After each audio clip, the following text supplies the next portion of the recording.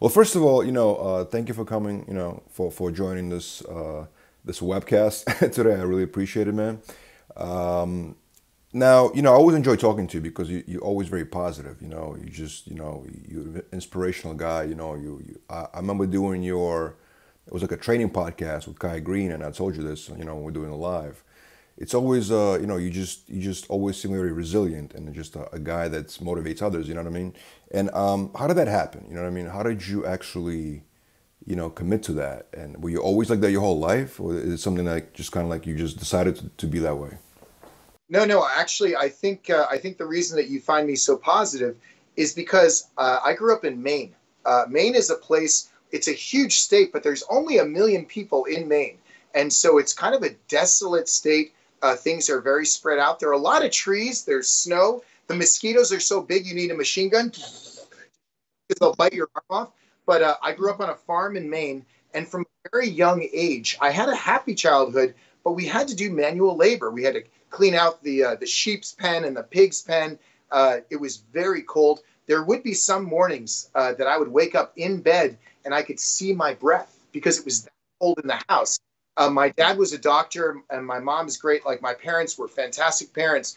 But, living in the element, it was a huge challenge. I was also very active in the Boy Scouts. And I'm not really an outdoorsy guy, but I was forced to take a lot of hikes in the woods, build lean-tos, go fishing and catch nothing. And so I worked hard when I was younger in a way that really taught me a work ethic. Then I went to New York. I became a trainer. I love being a trainer, but every morning I woke up in New York to train people. I realized I didn't have to work on a farm, and that was like a joy. I couldn't believe it. I couldn't believe that I didn't have those intense responsibilities, and so it always put me in kind of a good mood. When I lived in New York, people would say to me, "Man, you're so California." I didn't really know what that meant, but I think it meant happy and well-adjusted. But anyway, I came out to LA and I didn't know anybody. I started training actors. I started assembling a team of really elite trainers where we could work together, not where I'm their boss and they're my underlings, but really we're a team. They're wonderful guys from a very diverse background, and we have a great time and we try to help people. I was destined to live a service-based life, not a self-serving life, but trying to help others. My favorite 7 words are, how can I help you today? That's my favorite thing. That's my mantra. I also recently got married to my best friend, the woman of my dreams. She's my muse. I mean, you think I'm inspired? It's because of this gorgeous little Asian girl that I sleep next to every night. She is amazing. Thank you, man. I'm so happy. We just got married. We were going to have like a fantastic wedding. And then COVID set in. We were like, man, it's going to be months or years before we can assemble our families and our friends together to celebrate. So as they say in the movies, we went to Vegas. Ow! And we did it in Las Vegas. It was so fun. But honestly, she inspires and motivates me every day. The big difference about being a trainer here in Los Angeles versus being in New York, I was busy in both places, but here in Los Angeles, every day I spend time with artists. I spend time with actors and musicians, celebrity chefs, directors, producers, writers. And when you have that live creative energy around you, it is so inspiring. And it's my job to make them look amazing. It's my job to take someone who's already considered to be one of the best in the world and make them better. So I like that, man. I like it a lot. So I'm living my dream, man. I grew up in a place where there was snow. I wake up and I see palm trees. That's cool. That's no, I hear that. I remember first time we spoke, you mentioned Jack Lalanne, right? That was a big inspiration for you. Yes, Lane he's my number one professional influence by far. Can you talk about him, like, because I feel like a new generation not really up on him like that, So I feel like maybe you can just share something about him. Why is he so inspirational to you? Well, Jack Lalanne was the very first fitness pioneer. He was the first guy on television. He had a show for almost 30 years on television where he would work out with housewives and people that were at home, and it was a fantastic thing. He was all about the science of change, exercise, diet, and sleep, and he believed that if you exercised on a regular basis, if you ate healthy foods in their natural form, he used to say, if man made it, don't eat it. If it tastes good, spit it out. And then also he was early on telling people that relaxing and lowering your stress and going to sleep early at night really enhanced your life. He was all about having a positive mood and a positive outlook on life. he was the #1 fitness inspiration in my professional career. At a time that I had achieved some success in New York and I came out to Los Angeles to make my way in Hollywood, I met him early on, and the things that he put into me, that he instilled in my heart, I was very impressionable at that time. And he said, you have to be that ambassador that reaches their hand out to the average person and says, come with me on this journey. It's going to be fantastic. I feel like I'm a reflection of the things that he started. He might have left this world, but he's alive and well in my heart. I'm still very close with his family to this day. I mean, he used to do fantastic feats of strength. He would shackle his arms and shackle his feet and pull 25 boats filled with people from Alcatraz into San Francisco.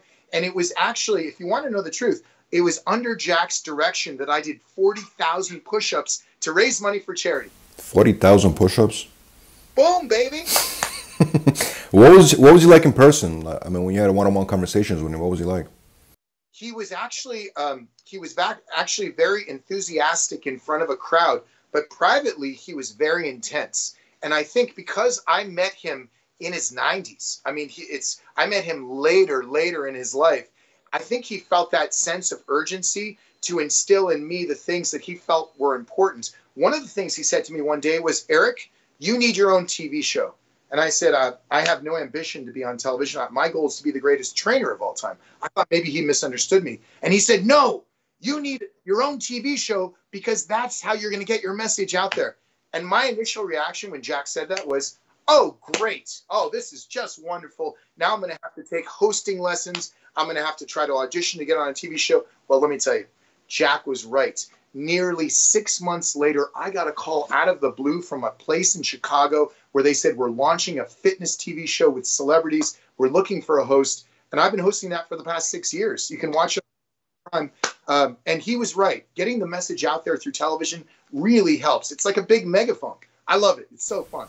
What's interesting about Jack, from what I read about him, is that he lived to be, I think, 96 years old, right? And he continued working out all the way until his passing, all the way through that. You know, it's amazing. Each morning he would spend an hour in the pool swimming, which is great exercise, and then another hour in his weight room. I've been to his home in Morro Bay. I've worked out on those exact machines. He has a spectacular gym there. He was a very active guy. And he walked the walk and talked the talk to the extent where even his own wife, Elaine Lalanne, who we call Lala, would say to him, Jack, it's my birthday. I'm going to have a piece of cake. Because he wouldn't let anyone have cake on their birthdays. He was so determined to be that great example. But he was a wonderful inspiration for me. I think about him every day. You know, religious people always say, what would Jesus do?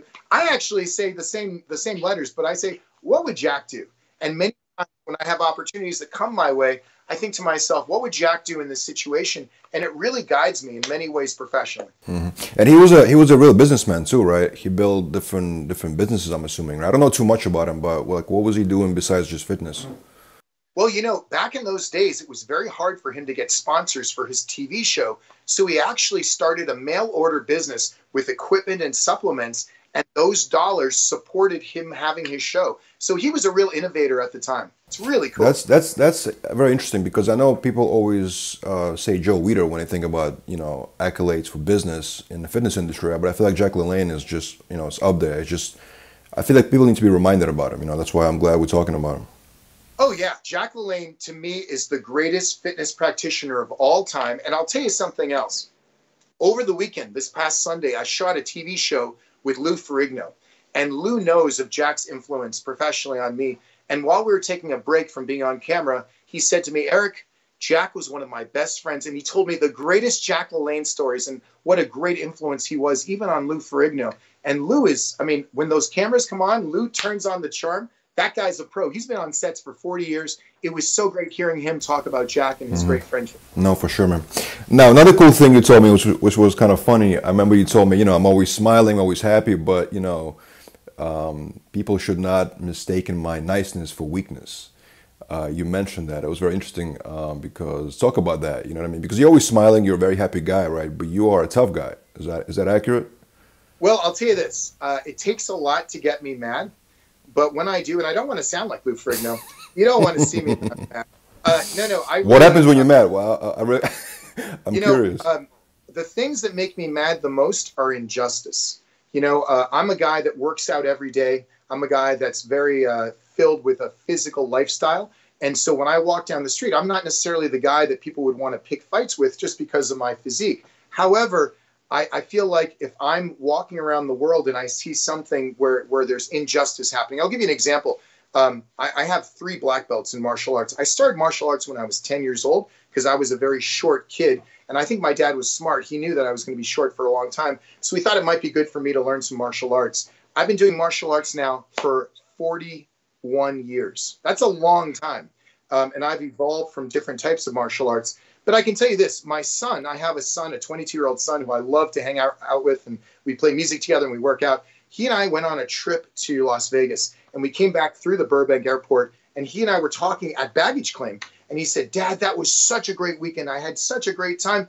Do something.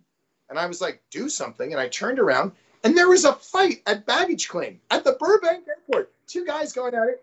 And I said to him, stay here. And I walked right up like Paul Bunyan, and I grabbed the 2 guys, and I spread them apart. They both looked at me like shocked because I was much physically larger than both of them, waiting for me to say something. You never know what you're going to say in those emergencies. Guess what I said, completely by mistake? Can't we all be friends? I know, it's so corny. But I just want you to know, yeah, man, I have a thriving business here in Los Angeles. We do consulting. We do endorsements. We do group training. We do all kinds of great stuff. And just because I'm nice, just remember that I'm sharp and I'm ready to rock and roll. So we do spot charlatans occasionally in the industry. I mean, we're in Hollywood, so there's all kinds of guys that are around like this that actually live in a trailer park. And so when we spot them, it's not that we beat them up. We just sort of banish them from our world. We've got a very beautiful and cool world with all kinds of great personalities. I mean, in our gym at any one time, there's the U.S. heavyweight sumo champion. There's the White House chef. We have all kinds of great personalities. And we actually don't allow people from the outside who are charlatans to come in. No, for sure. I mean, I feel like it's cool that you're always smiling. You're a positive guy because I feel like the industry is so macho driven.